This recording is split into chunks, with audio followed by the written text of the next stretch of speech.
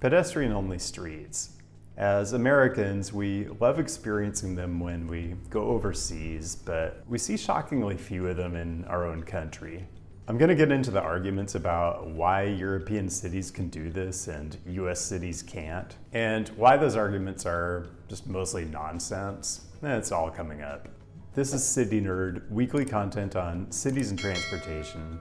Viewer-suggested topics, always welcome. And my jumping off point for today is a message I got from one of my patrons.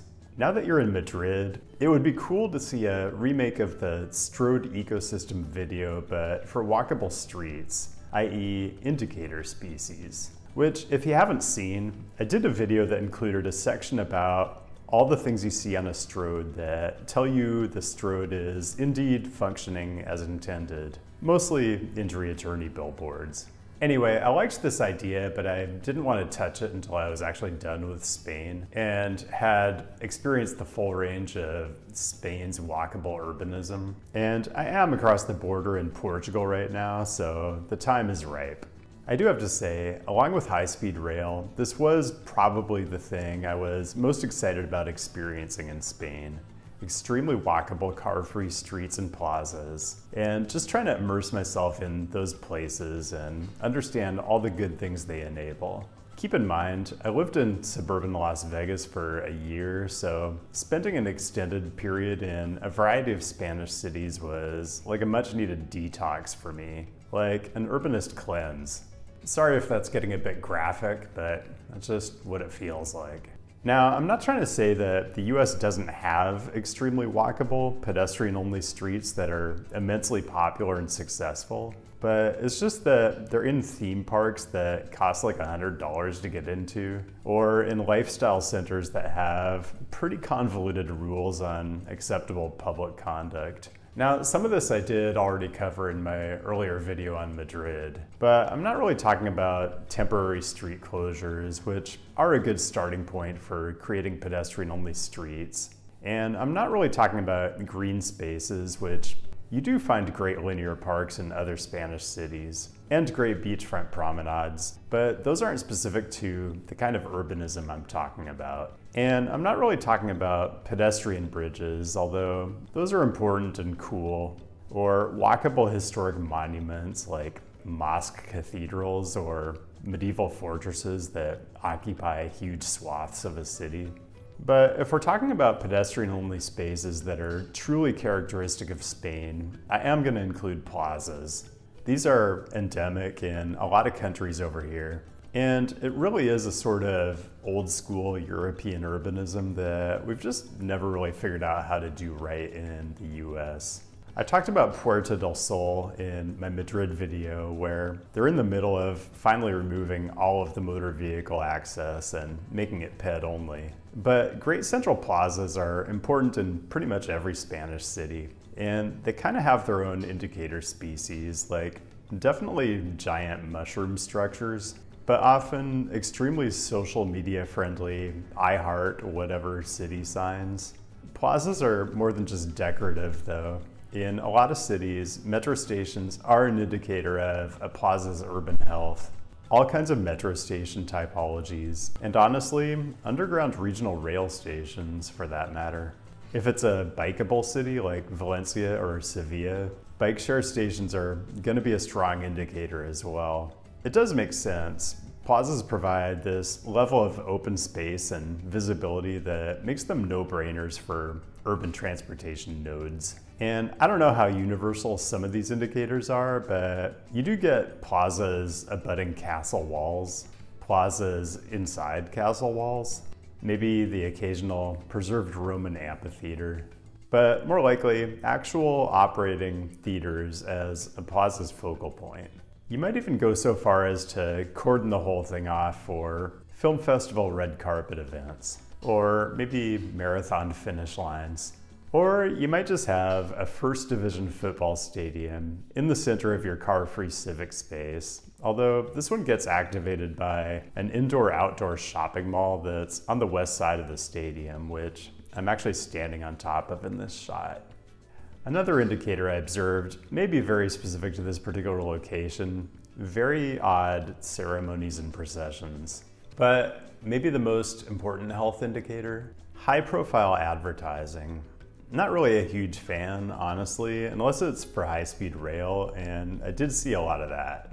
Okay, let's get to the heart of this and take a look at the health of some very typical urban street indicator species. Because, you know, I often hear that if you take away travel lanes or you take away parking, then the lack of motor vehicle access will absolutely strangle local business, and the central core of your city will just become a ghost town. So let's see how things are going on car-free streets in the Spanish cities I visited.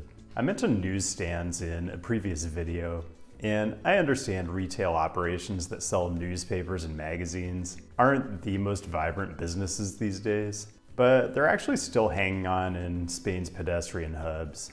And our non-human friends also appreciate car-free spaces. Flower vendors, also a good indicator.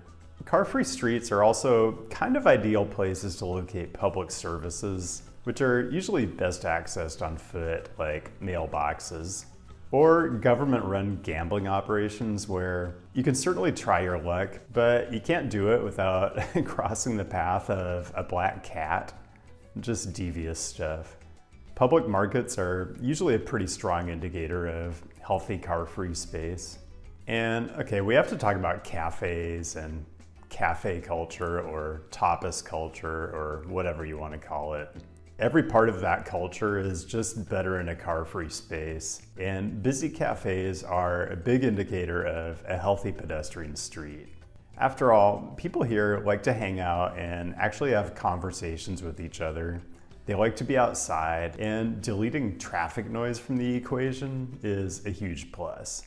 It's a bit similar to a French cafe scene where you're nominally paying for food and drink, but in a sense, you're really paying rent on a piece of real estate where you can gather together and see people and be seen. It's kind of the opposite of the US, where in a lot of cities, the most successful eating establishments are on 6-lane stroads with ginormous parking lots. Maybe Spain will figure out how to do this right at some point. And sometimes you just want to grab food and go, and there's a healthy number of storefronts that specialize in creative combinations of bread and meat, or vehicles for cheese delivery, or the regional beverage of choice, and there always is one. Density of ice cream establishments is a pretty universal indicator too. It is very good walking around food. Same with bubble waffles, I guess. I honestly had to Google this to figure out what it was. Wasn't disappointed. Orange juice stands, or just orange stands. Space for industrious street vendors selling extremely authentic, high fashion merchandise for shockingly low prices. But really, it's about storefronts. In an earlier video, I told you how store receipts went up like 10% after they took travel lanes off the Gran Via in Madrid. Well, based on my ironclad analysis, retail shops clearly thrive in pedestrian-only environments. All of these are pretty strong indicator species. Shops that sell libros, shops that sell charming office accoutrements, specialty products to satisfy your timekeeping requirements, shoes, scarves for €3, flamenco gear. In Sevilla, I think you're legally required to have a dress and a fan in your possession at all times. Produce markets that specialize in just a single fruit. Stores I didn't even realize still existed. Stores that maybe shouldn't exist or you just wish there wasn't demand for. Shops that sell goods of unquestionable Spanish authenticity. And I'm pretty sure every city with a healthy pedestrian center has a Made in X shop where X is just the name of the city. Stores that I still don't understand exactly what it is they actually sell, but I decided I just don't like the way this cow looks at me. We just aren't going to be best friends. It's not all about retail either. There's a lot of housing on these kind of streets too. And I guess there are some elements that aren't going to be replicable in the US. Ancient city walls, cathedral towers, expansive views of the Mediterranean. Okay, that was a bit of a laundry list, but the point is, there are just a lot of things you can do on a street where pedestrians come face to face with shopping and services that you can't do on, say, a 6-lane road where you're really limited in the kinds of businesses and residential land use types that are viable. And the thing is, some of the most successful pedestrian streets I saw were plenty wide enough to accommodate vehicle traffic, but the city just elected not to go that route. Avenida de la Constitución in Sevilla is a great example. They put everything but cars on this street, and it's just bonkers busy all the time. The weird flip side of this is a lot of the very narrow streets in these Spanish cities do accommodate vehicle traffic, and it's kind of a nightmare. Like, I can't even figure out the purpose of allowing vehicular traffic on this super narrow street that runs in front of this 350-year-old bar in Sevilla. It's an absolute civic treasure, so why not just pedestrianize the space in front of it? I mean, to be fair, when they do have traffic on these narrow streets, they make it pretty clear that cars are interlopers.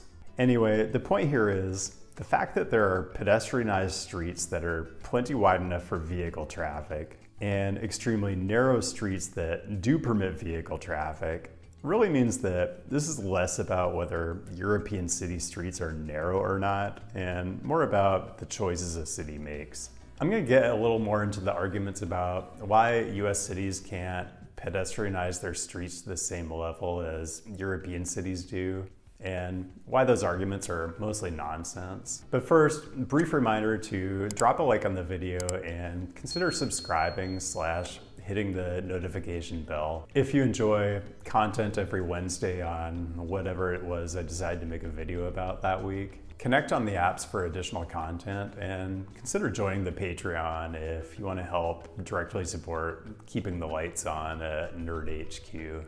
Okay, so there's this kind of pernicious thinking out there that this level of pedestrianization can only be done in older European cities where development predates the automobile. And embedded in that is the assumption that just because old streets in the US happen to be wide enough to accommodate cars, they should continue to do so in perpetuity. And to be fair, the problem with retrofitting streets isn't so much the width as the fact that US cities managed to build parking garages and driveway accesses on so many downtown streets, even and maybe especially ones that predate the automobile entirely.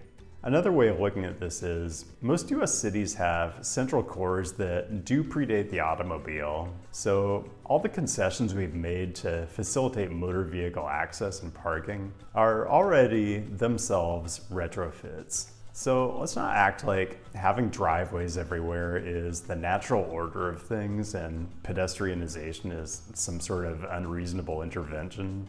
You're really just deciding which kind of retrofit you think is acceptable. I mean, it was noticeable to me when I did last week's video on undervalued small cities that a lot of those cities had at least some form of car-free downtown street. So I'm not trying to tell you it's realistic or even desirable to pedestrianize every street in an entire city, but based on what I've seen, I'd have to say US cities are way under-provisioned on car-free streets, and we could do with a little more bravery from our elected officials when it comes to moving things in the right direction.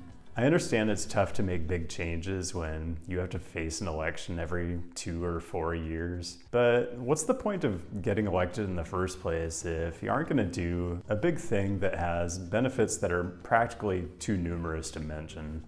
Okay, that's all I got. Thanks for joining today, and thanks to the patrons for helping keep this channel solvent while I soldier on in this nomadic existence. Another week, another Subway kitchen tile backdrop. At least this one has an espresso machine. Ristretto for the win. The patron support just does mean a lot. Keep the great topic suggestions coming. I'll be back with a new episode next week, and I'll see you then.